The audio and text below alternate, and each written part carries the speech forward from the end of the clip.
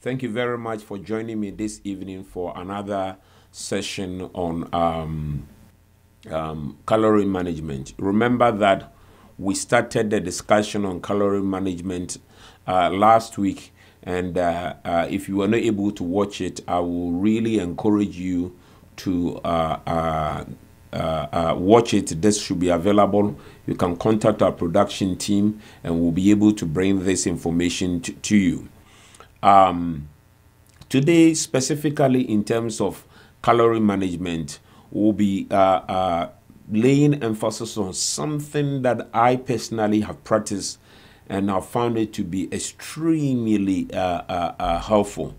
I believe that the significant changes that I've seen in my health, a significant part of it, apart from God's grace, came from this practice of what we call intermittent fasting. I just want you to just look at most religions in the world actually practice intermittent fasting, and that is pretty interesting. It helps in many ways. I engage in that through my church and other activities, and I believe that not only has it got good benefits from the religious standpoint, but it is also very good for cardiovascular and overall body health. So let us start with a few observations that we know. We realize that animals, powerful animals, most of the time, they eat once a day. And they sleep a lot. It is known that lions can sleep all the way up to 16 hours a day, and they end up eating once a day, and sometimes it's not even once a day. They may not be able to get to hunt even the subsequent day. And these strong animals do not need to eat 3 times a day. But because of development, industrial development, especially in the developed world, most people in the United States, in the developed countries, they eat 3 times a day with snack. So if you add a snack, that is a lot. And we believe that this practice of eating 3 times a day with a snack is part of the problems that we have encountered in terms of diabetes, in terms of cardiovascular problems, and it is even believed that there is a benefit from intermittent fasting for the brain. It is important for us that if we want to talk about the cardiovascular health, then we cannot ignore the importance of intermittent fasting, which I say that anybody who knows me that I strongly practice intermittent fasting, that has helped me a lot. So we know that way back in 1997, it was published in New England Journal that animals that undergo 20 hours of calorie restriction, you can use the term calorie restriction for intermittent fasting, they tend to do better. They tend to do much better than animals that eat all the time. So we have data, and most of the things that I'm going to discuss with you come from a publication that came in New England Journal. The good thing is that this was probably the first review article in New England Journal, which is one of, if not the premier medical journal in this country. It is one of the premier journals in this country. And the other publications that you can go and look at, which now came to support intermittent fasting, which I have been practicing and I've been talking about probably for the last 7 years. And now we have even stronger evidence and publication that is going to help us. So to summarize, to give you an idea of what we're going to cover today, We're going to look at the mechanisms of intermittent fasting. We are not there yet. But let me broadly state this, that intermittent fasting, number one, leads to what we call metabolic switch. What we're going to discuss is critical and important part that helps us in the management of patients. Metabolic switch, we're going to talk about that. Then in addition to the metabolic switch, there are other things that when you are engaged in intermittent fasting, it also helps you. So it brings in calories, the metabolic switch, which I'm going to talk about. Then the other benefits of intermittent fasting, because it stimulates certain things that we're going to also talk about. Then we're going to look at the various intermittent fasting regimens which you can adopt.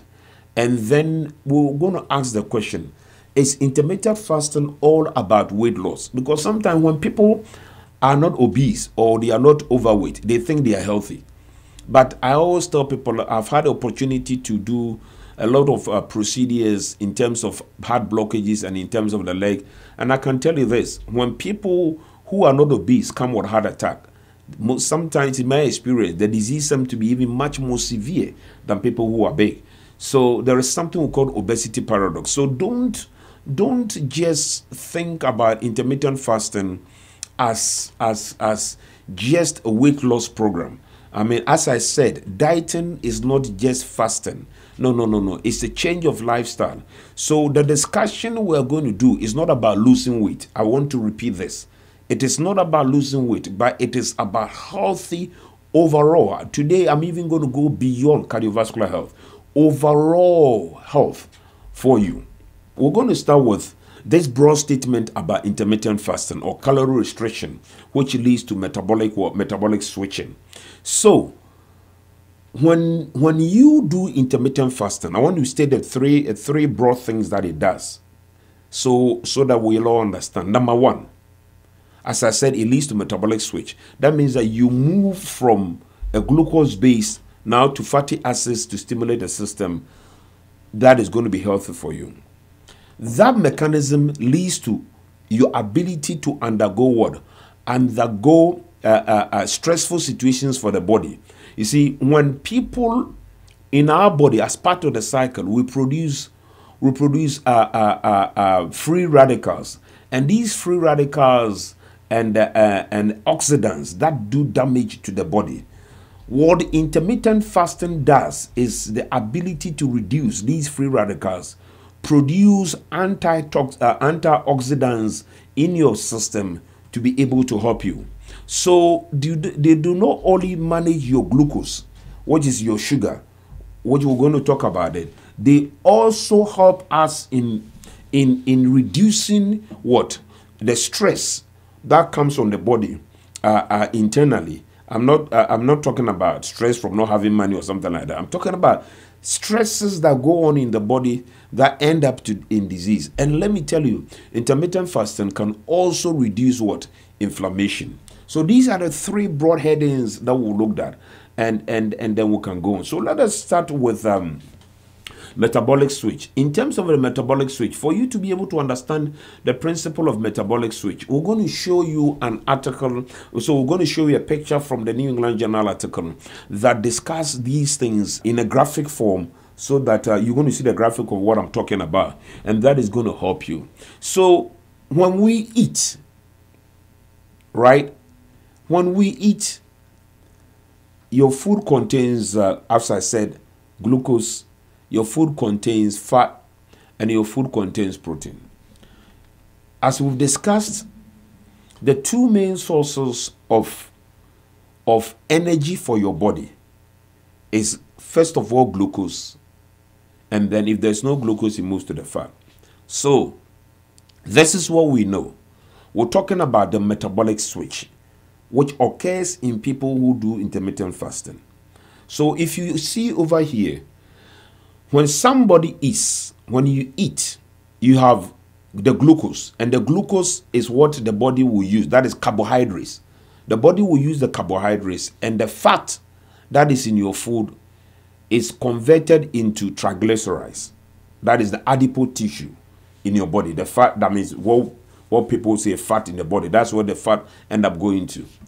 But when you start to fast, generally around 8 hours of fasting. That is why 4 hours of fasting, 3 hours of fasting may not get it done, right? Around 8 to 12 hours of fasting, then the process, the benefits, or the process starts before you even get the benefits. So if you are looking at the diagram that is on the screen, the diagram about mechanism, which we are going to show you. So if you look down, you see something like banana slice down there. Over there, you see what we call TG. So when you start fasting, what happens is that the TG stands for triglycerides. This is written fat or adipose tissue. Everybody, adipose, we know that is fat. The fat in your body is now broken down from triglycerides into fatty acids. So the FFA stands for the fatty acids. And these fatty acids are then transferred. The fatty acids are then transferred into, you see the FFA, they are then transferred to the liver. And in the liver will then break the fatty acids down into what we call the ketone bodies. So the ketone bodies is what you see, the beta HB, and the acetyl-CoA. These are then transferred into the bloodstream, and they provide energy during the period of fasting to the brain and to the heart and to the muscle. So that is why you see that the periods of fasting is the time that it can help people reduce your weight.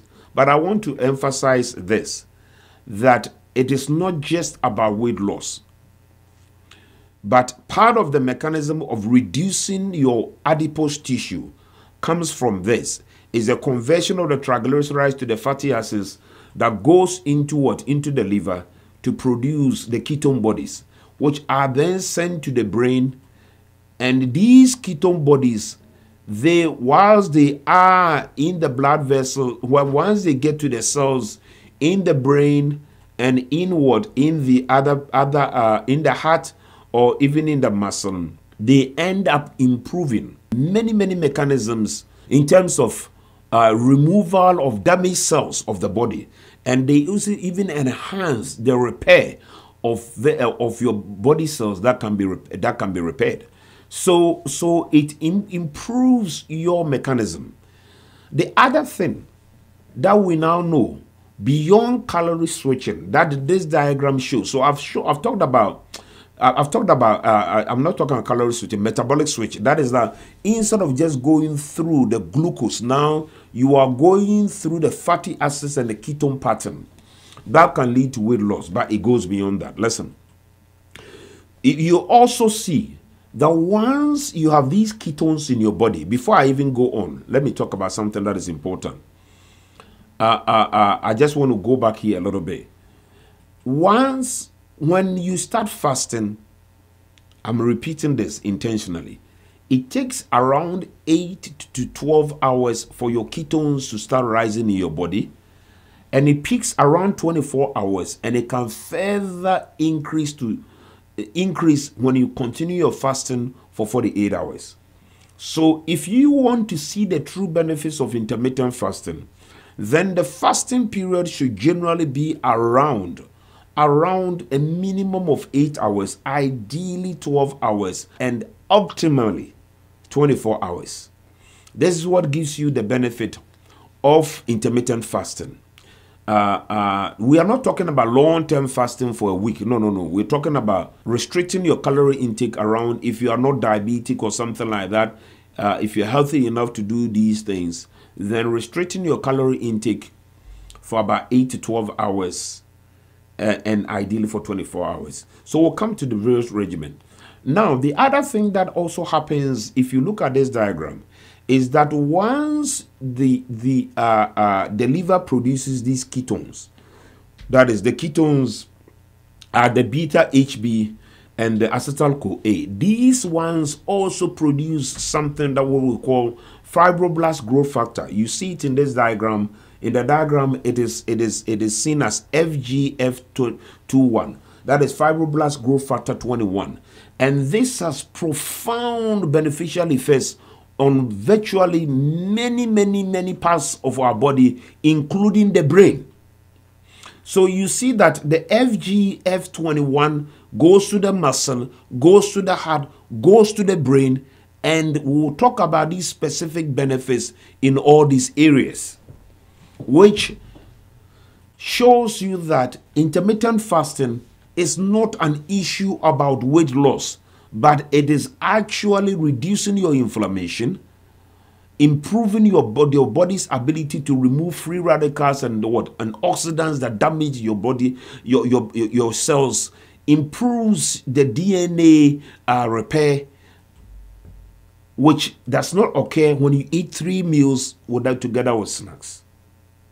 So this is a principle that has now been established, that intermittent fasting produces metabolic switching, that is moving away, that enhances the production of the ketones, and the ketones further stimulate pathways that reduces inflammation once again, improves your ability to withstand stress, and also help you in terms of your weight. So these are the points that was established. So let us look at various studies that have been done to be able to help us understand these patterns. We're going to come to the various intermittent fasting regimens that I've talked about. I want to lay emphasis on, I've talked about stress. There are a lot of stress in the system. So even for normal weight people, even if you have a normal weight, the practice of intermittent fasting is something that you should adopt. It's not just about your weight. It helps your body to be what? To be better. And I'm going to give you examples around the world for you to know that it is believed that a particular society in the world that lives longer than any other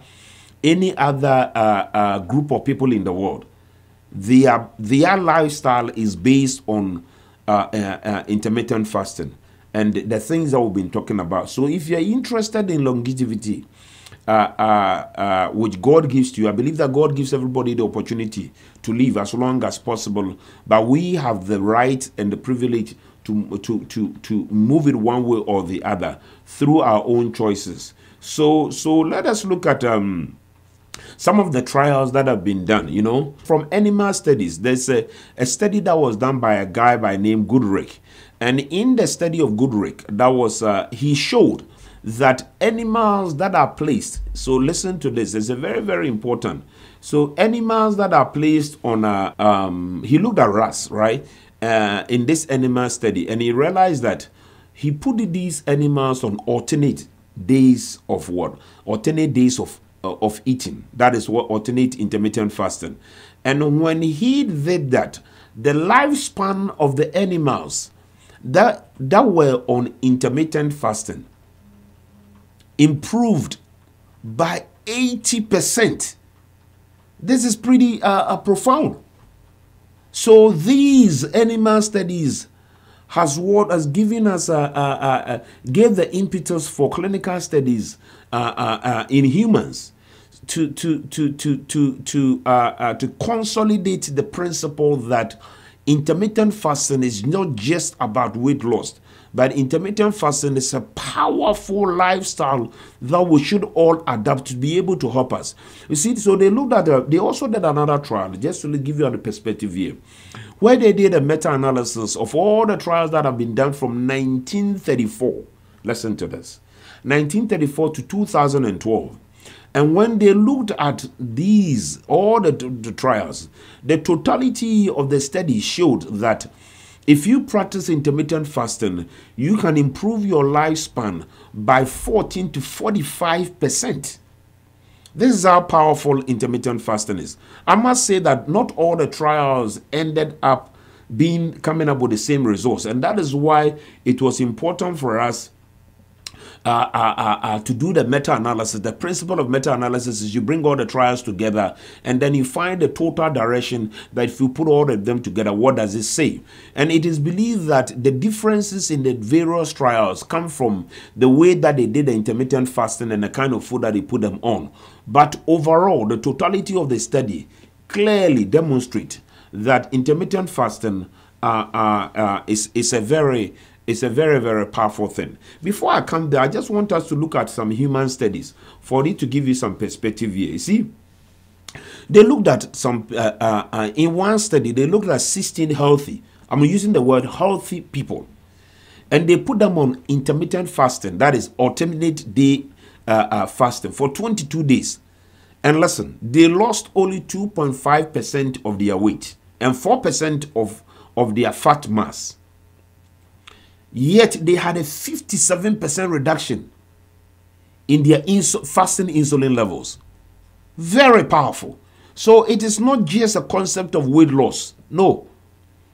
So even if you are practicing intermittent fasting and you are not seeing benefits in terms of what? In terms of your weight, there is still, you can still have benefits in controlling diabetes, in controlling what? Blood sugars.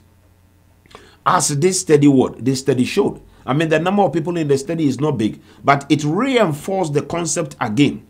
There was another study that they looked at 100 women, right? These 100 women who were they put them on the 5-to-2 regimen of intermittent fasting, or 25% reduction in their calorie intake. And when they looked at these women, though there was no significant reduction in weight loss, listen, no significant reduction in weight loss, yet something happened that is very important. Those women who were in the group, intermittent fasting, they had better insulin sensitivity and reduction in their weight, in their waist circumference, which we know that reduction in waist circumference is a very, very good thing for us to do. Intermittent fasting is something that if you are overweight, if you are obese, or even if you have normal weight, you should be able to adapt. Because if your health, I mean, if after discussion with your doctor, there is nothing that stands in the way of intermittent fasting. Everything that we're telling you here is advisory. So it is important that you go back to your doctor and be able to do that. So what are the benefits? We know what the benefits of intermittent fasting is. As I said, it improves the ketones, improve your resistance. And if you do intermittent fasting for a long time, then you have a sustained improvement in your ability to handle your blood sugars, in your how your body manages even the fat that you eat, even the bowel, your GI, the gastrointestinal system, the microorganisms over there is even better. It reduces the fat in your abdomen. It reduces inflammation, and it has many benefits on the heart. We'll come to that. So these things I've told you. So I'm going to come to the specifics pertaining to the heart and the brain, so that it's going to help all of us. So let us look at what does intermittent fasting do for you in terms of the heart. First of all, we now know that if you do intermittent fasting, it can lead to reduction in your heart rate. A reduction in your heart rate is a good thing. That is what we see in athletes, right? It's a sign of, if it is not due to a mechanism in the conductivity of, or in the conduction system in your heart, a reduced heart rate, which we see in athletes, is a very good thing. So most athletes do not have a high heart rate. Most athletes actually have a low heart rate. It is known that some of the best footballers the world has ever seen, their heart rates were in the 40s. So they can double and probably triple their heart rate whilst you are running with them, and they will not feel the impact that you may be feeling. So that is a good thing. It is also being shown to reduce blood pressure. That is what intermittent fasting has been shown to do. Another very important thing, as you saw in the slides that we showed you, right? What does it do? The hydrolysis of the triglycerides, the fat in your body. So it improves your cholesterol profile. if you do intermittent fasting, because as you've seen, how does your body get the ketones? The production of the ketones come from what? Come from the hydrolysis of the triglycerides. It also improves what? It also improves the management. It is known that the practice of intermittent fasting can move you from what? From pre-diabetic to what? No diabetes. And even in people with type 2 diabetes, after having a discussion with your doctor, it can significantly help you in terms of your diabetes. So this is something that you may consider bringing it up with your doctor, with your diabetic doctor, or with your primary care doctor, in consultation with your nutritionist about the practice of intermittent fasting, because of this impact, the beneficial impact on your blood pressure, on your cholesterol, on your heart rate, which are very, very important. There is a particular trial, they call it the Caloric trial. In the Caloric trial, they ask people to practice intermittent calorie restriction for a period of 2 years, right? And it showed that there was a significant benefit in people who were not obese. So this discussion of intermittent fasting, and it's not for people who are obese. I'm not talking about weight reduction here. I'm talking about a powerful lifestyle mechanism that can help you to probably live longer and and also live healthy. We are interested in long, satisfying life rather than long, difficult life, and that is what intermittent fasting can do for you. So there are many studies that have shown that. But let me tell you something about the effect of intermittent fasting. When people were asked to do intermittent fasting for just 2 to 4 weeks, alternate day, it took several weeks for the benefits of intermittent fasting to go away. So every day that you practice, every month that you practice intermittent fasting, you are ensuring long-term benefits down the road for yourself. It is believed that intermittent fasting, especially in the midlife, right? Practicing that has been shown to have benefits long-term. So some of the things that you can do whilst you are strong and healthy now can go a long way to be able to what? To help you. Now let me talk about the big one. The big one here. Could you believe that even in people with cancer, including brain tumors like glioblastoma, it is known that caloric restriction, that is intermittent fasting, is able to probably slow down the growth of these brain tumors. It does not surprise me, because these very powerful factors like the fibroblast 21 comes out of intermittent fasting, and they go to the brain and the muscle and the heart. So now there are actually trials that are looking at intermittent fasting.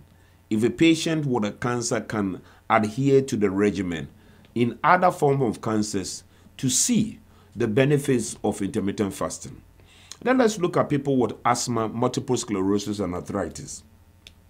We know that weight loss reduces asthma symptoms in patients. That is found in the New England Journal paper, who are obese. But we know that. But it goes beyond that. We know that people with multiple sclerosis, the presence of practicing intermittent fasting, that is alternate days, that is a specific one. There are various forms of intermittent fasting out there that I'm going to tell you my personal one. I'm going to give you that for other people. That even people with multiple sclerosis, there's some evidence to show that the practice of intermittent fasting, that is alternate day practice, can reduce autoimmune reactions, that is your body destroying itself, and probably can help in recovery. So you are beginning to see that the principle of intermittent fasting is not just about fasting. We've seen cardiovascular benefits. We've seen benefits even in cancer. We've seen benefits in autoimmune disease. So if you are just thinking about intermittent fasting from that perspective, my hope is that at the end of the day, this particular discussion is going to change your concept for you to be able to what? To adapt this lifestyle. I have adapted it, and I believe that after review of this paper, I may need to even modify, because my general intermittent fasting is around I do weekly intermittent fasting and I do monthly intermittent fasting. But because of my church and other things, I'm also a pastor, so we do a lot of fasting, monthly fasting for some time. But I'm going to go through the various regimens out there that should be able to help you. So let us look at the various form of intermittent fasting that is there. We're going to put it up for you, and it's going to be able to help you. If you see the diagram up there, what we've done with you today through this program, which I strongly encourage you, you should send this particular thing to anybody that you know about the principle of intermittent fasting that is going to help you. So the first thing that we are trying to do here is education, right? The food is so abundant in this country, but let me tell you, there is no data behind 3 square meals. I don't know where it came from, but the principle of intermittent fasting clearly shows that eating 3 times a day doesn't come with any benefits. Adapting intermittent fasting is something that I'll strongly encourage that you will have a discussion with your doctor, with your dietitian, to be able to help you. So the first thing that we have done on our part is what? Is to educate you, to let you know the benefits of intermittent fasting.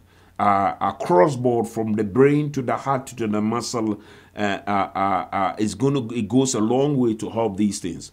Having had this, I will strongly encourage that for us, for doctors that are watching this program, for residents and fellows and everybody, all of us that are involved in managing our patients, I believe that this is a call to action that we should, on our own, try to practice intermittent fasting, see the benefits thereof, which I've seen in my own life, and then be able to share experiences and help our patients to be able to do that. So you see the kind of doctors that you can talk to be able to help you. Your doctors, your dietitians. So you can have this discussion with your primary care doctor, family doctor, internal medicine doctor.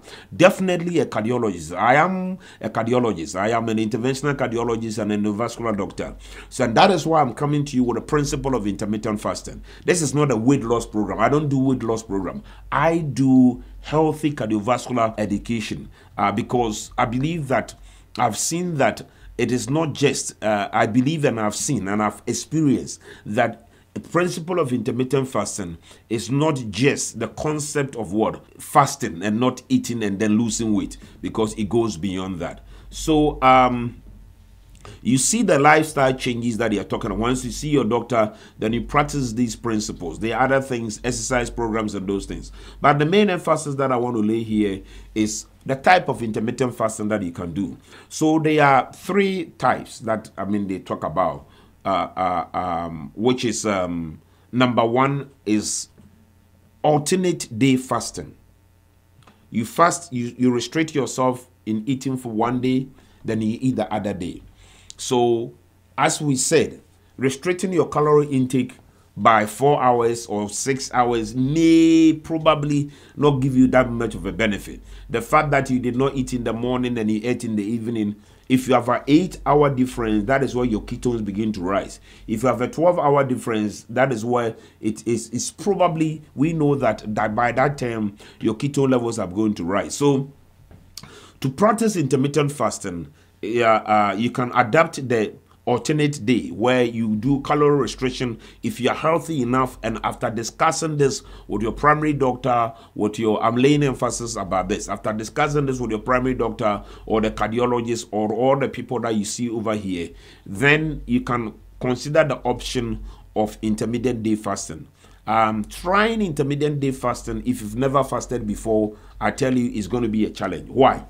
Because when you start fasting, when you start intermittent fasting, it can lead to a little bit of irritability, hunger and irritability that starts within the first few weeks.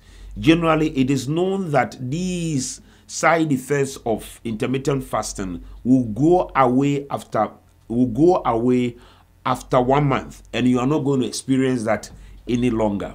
So I will strongly urge you that after discussion with your doctor and other things, if you're having these things, you should not be too worried. These are normal things that you see. So the ones that have been tested is alternate day. You fast for 1 day, then you eat 1 day. You fast for 1 day, then you eat 1 day. So that is what is out there, and that's what people practice. That may be difficult to start. I mean, for me, it's pretty easy for me to be able to do that because I've practiced this for probably 6-7 years now. So that is something that you do, and you can mix them. To be honest with you, you can mix them. So let me go to the other thing. We'll call it the 5 and 2.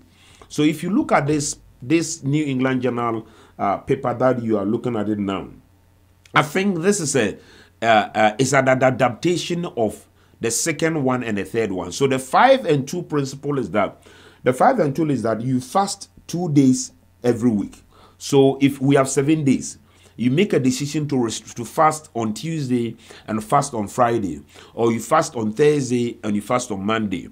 So if you fast 2 times in a week, that calorie restriction is also something that is very good. So you can do every other day, which is tough, or you can do the 5 in 2, which is a little easier, or you can do what we call the time restricted feeding. And I like the combination of the 5 and 2 and the time restricted approach.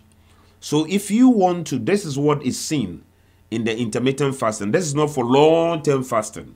This is what is seen in the practice of intermittent fasting that they put up here, which I really like. And I think it is easier for you to adapt. So what you do is the fact that you start with 1 day every week, the first month. Your total calorie intake is 1,000. Let me give you an idea what 1,000 is, right?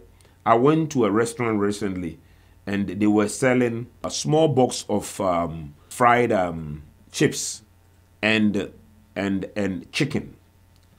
When I put them together, the calorie intake was about 960. I went to a place I told you last week. I had a bowl of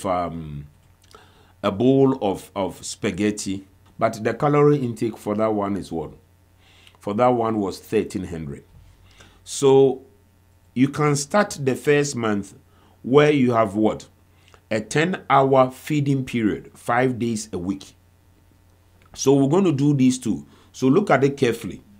So you eat only within an interval of 10 hours, 5 days a week. That's it.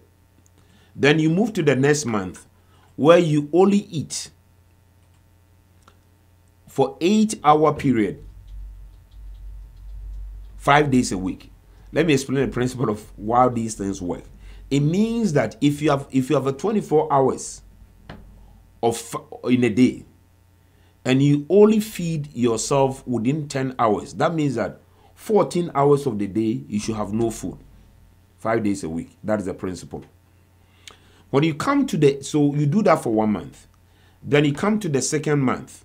In the second month, you do 8-hour feeding period, which is 5 what? That means that 16 hours of the day. So if you sleep for 8 hours in a day, then during the day, you have only an 8-hour period where you should eat.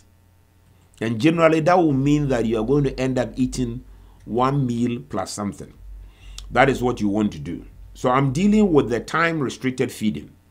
Then we have the 6 hours. 6 hours feeding period 5 times a day. This is what it translates into. So if you sleep for 8 hours, you are left with what, 16 hours. And if you get up in the morning and you end up eating your breakfast, then either you eat your breakfast at 8 o'clock or 7 o'clock. You have the opportunity to only eat again up to from 7 all the way to 12 is 5 hours, up to 3 o'clock. Beyond that, you should not eat. That is your feeding period. If you have the 6-hour one, if you ate at 7 o'clock, up to 1 o'clock, that is when you can take any meal. Beyond that, you don't. Then finally, your goal is to end up that every day you end up eating during a 6-hour period of the day. And that is what you take. Okay, so you can decide that, okay, I'm going to eat from 7 o'clock, or I'm going to eat from 7 o'clock or 8 o'clock up to 2 o'clock. Beyond that, I don't eat. You will be surprised that people practice this and it's been very effective. I heard a story of a guy who was a cook. He had 3 heart attacks whilst he was a cook. And he heard somebody talk about intermittent fasting. He stopped being a cook and he decided that he's going to be a tourist, mountain climbing guide. And he started the principle of intermittent fasting, and he ended up eating one day. And I'm sure he has the time-restricted approach. That is what he's using. Time-restricted feeding. That if I eat within the days, I'm going to eat within this certain period. Once I eat within that period, I'm not going to eat for the rest of the day. And since he started doing that, he's not had a heart attack. I heard this story, and it really, really, really, really reinforced the idea of intermittent fasting. Now, let us do the 5 to 2. The 5 to 2, I said, is probably the easiest to do. So the 5 to 2 intermittent fasting, what you do is that one day in a week, you restrict your calorie to 1,000. This is something that you do one day. If it's on Thursdays, you do that for 1 week. You do that every week, you do that. And then the second month, you pick 2 days that you do calorie restriction of 1,000. That may transform to probably 1 or 2 meals, but that is where you're going to be. And then during the third month, 2 days in a week, you restrict your calorie intake to what? 750. That may generally, that in practical terms, looking at the general American diet that we have in this country, that may be generally around 1 meal plus a small snack 2 times in a week. That's what you do 2 times in a week. So you pick Tuesday or Thursday or Wednesday or Friday, any day that you want. That is the days that you practice that. The other days you do. That is what you do in your third month. And then finally, this is what you do. Very easy. Very, very easy. You restrict yourselves to only 500 what? 500 calorie. That means 1 meal every 2 days, 1 meal in 2 days every week. So if you are here with me, you realize that looking at these principles, if you are healthy enough and after having a discussion with your doctor, most of us, I wouldn't say all of us, because of some health related issues, not everybody can probably do intermittent fasting. But having seen the benefits even in cancer patients and other people, I believe that after talking to your doctor, primary doctors and your specialists, virtually everybody can practice the principle of 5 to 2 intermittent fasting. That will help you. I practice.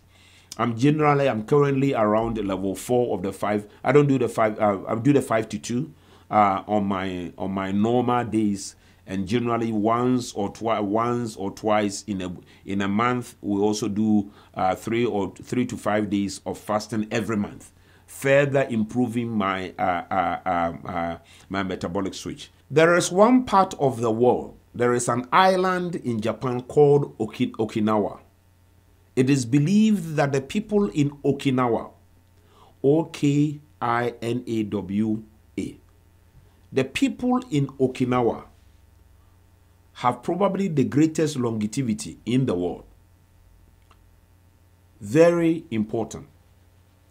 And it is known that the people in Okinawa, it is believed that probably Japan is known to have more people that are more than 100 years old than any other country in the world. And it is known that the people of Okinawa probably are the people that live long than probably the rest of the world. And the people in Okinawa, it is known that their lifestyle is based on intermittent fasting.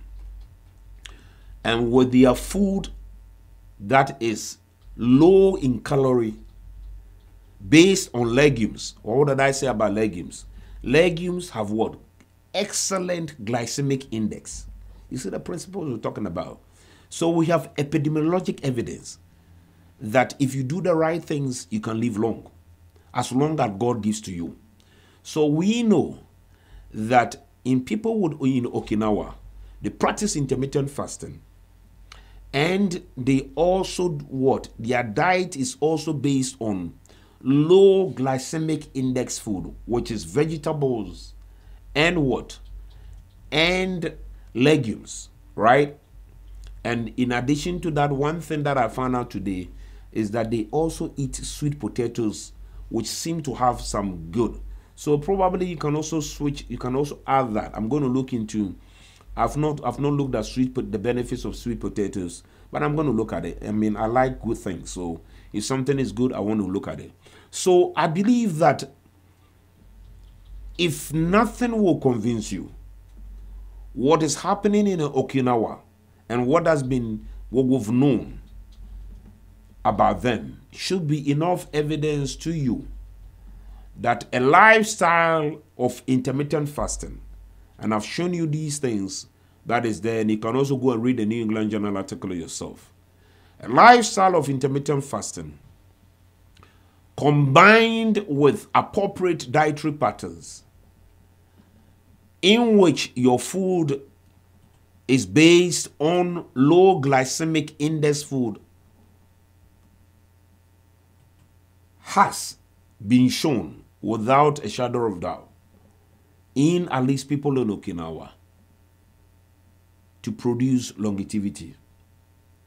So that epidemiological evidence should hopefully help convince you and me to make the appropriate changes in our lifestyle. Every day of intermittent fasting is producing benefits for weeks ahead of you. I hope we've been helpful. This is Dr. Isaac Opoku-Asare. I want to thank my production team that has been doing an excellent job. God bless you. God bless this country, America. Thank you.